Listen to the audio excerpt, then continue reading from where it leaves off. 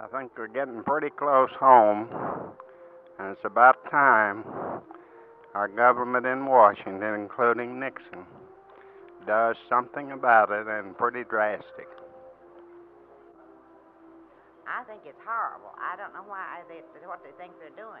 They've gone far enough, it should be stopped, and should have been stopped long ago. I don't know why people are dragging their feet about it. These radicals, whatever they are, have gone far enough. I don't care who they are. This is America. It should not be done. They've allowed too many things to pass. Something should be done immediately. The people do not like this. I mean, the human being people do not like it. I think it was terrible, the bombing at the Capitol building this morning, and I think that something should be done about the violence in this country.